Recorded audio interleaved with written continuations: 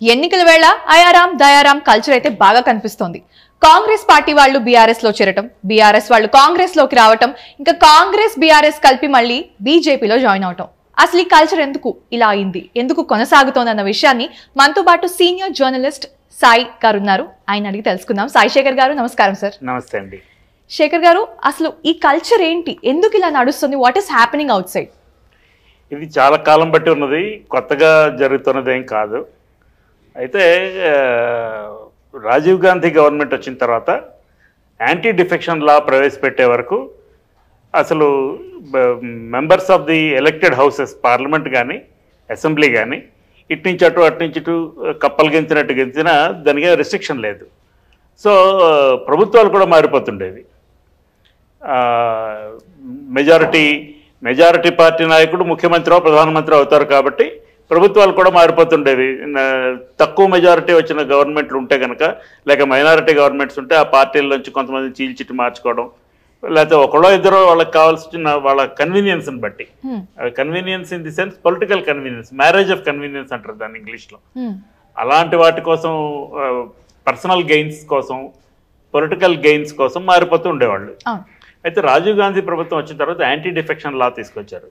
Anti defection Lalo 1/3 of the members ఒక side నుంచి, ఒక పార్టీ నుంచి రాజీనామా చేసి ఒక గ్రూప్ ఆఫ్ పీపుల్గా ఉన్న, ఉదాహరణకి బీజేపీ అనుకోండి, బీజేపీ నుంచి ఒక 1/3 ఆఫ్ ది పీపుల్, ఒక 50 మంది ఎన్నికైతే వాళ్ళలో ఒక 20 మంది కాంగ్రెస్లో జాయిన్ అయితే ఆ గ్రూప్ని పరిగణించేవాళ్ళు. ఆ తర్వాత మళ్ళీ ఆ లాకి అమెండ్మెంట్స్ చేశారు. చేస్తే కూడా ఎక్కువ మంది సభ్యులు కనుక అవతల వైపు వెళ్ళిపోతే దాన్ని ఆ పార్టీ మెర్జర్ అయినట్టుగా గమనించడం జరిగింది. చంద్రశేఖరరావు గారు తెలంగాణలో ప్రభుత్వం ఏర్పాటు చేసిన తర్వాత అనేక మంది తెలుగుదేశం శాసనసభ్యులు ఎర్రబెల్లి దయాకర్రావు గారి నేతృత్వంలో బీఆర్ఎస్లో చేరితే తెలుగుదేశం లెజిస్లేచర్ పార్టీ బీఆర్ఎస్లో జాయిన్ అయిపోయారు. అంటే టీఆర్ఎస్లో జాయిన్ అయిపోయారు. అప్పట్లో టీఆర్ఎస్, ఇప్పుడు టీఆర్ఎస్లో జాయిన్ అయిపోయినట్లుగా పరిగణించారు. అయితే ఇదంతా కూడా శాసనసభ లేక parliament on the floor of the house జరిగే లెజిస్లేటివ్ ఎక్సర్సైజ్. ఇప్పుడు కొంతమంది ఏం చేస్తున్నారంటే వాళ్ళకి అనుకూలంగా లేకపోతే వాళ్ళ ఎన్నికైన పార్టీ నాయకుడు, వాళ్ళ విధానాలు అనుకూలంగా లేకపోవడం ఒకటి. రెండవ ప్రధాన కారణం వాళ్ళకి వ్యక్తిగతమైనటువంటి ప్రయోజనాలు ఆ పార్టీలో ఉండడం వల్ల సర్వ్ కాకపోతే వాళ్ళు they move to the other party. అలాంటప్పుడు ఏం చేస్తున్నారంటే అసోసియేట్ మెంబర్స్గా జాయిన్ అయ్యి రూలింగ్ పార్టీకి ఆ పార్టీ సభ్యులుగా కాకుండా ఇండిపెండెంట్గా మమ్మల్ని పరిగణించండి, మేము ఈ పార్టీతో కలిసి లేము అని స్పీకర్కి రిప్రజెంటేషన్ ఇస్తున్నారు. అంతే తప్ప వాళ్ళు ఏ పార్టీ తరఫున ఎన్నికయ్యారో ఆ పార్టీకి రాజీనామా చేయడం లేదు. అంచేత వాళ్ళు ఏంటంటే ఇండిపెండెంట్గా పరిగణించినట్టుగా speaker, because mostly speakers are from the ruling party. So వాళ్ళు వీళ్ళని అసోసియేట్ మెంబర్స్ గానో ఆఫ్ ది రూలింగ్ పార్టీ గానో లేక ఇండిపెండెంట్ మెంబర్స్ గానో పరిగణిస్తున్నారు.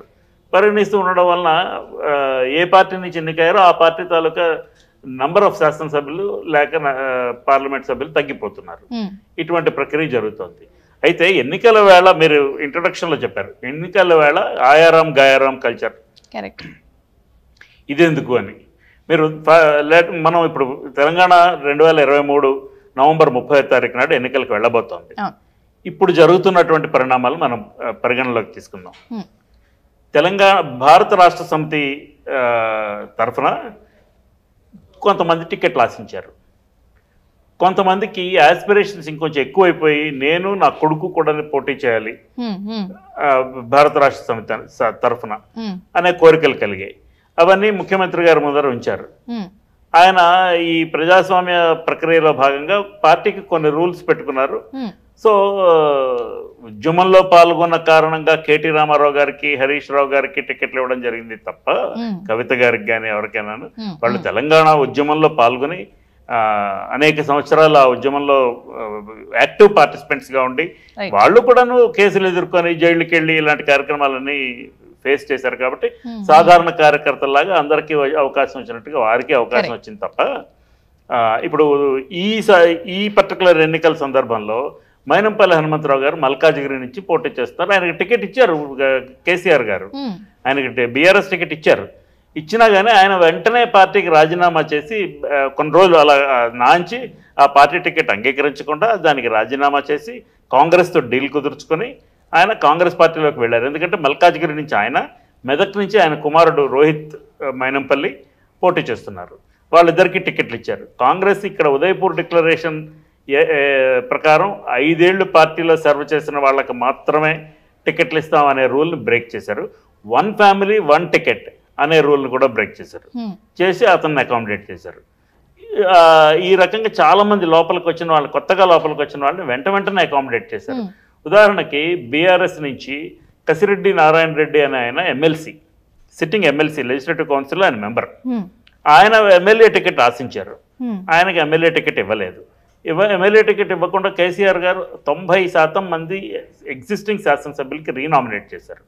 మళ్ళీ వాళ్ళకి పార్టీ టికెట్లు ఇచ్చారు.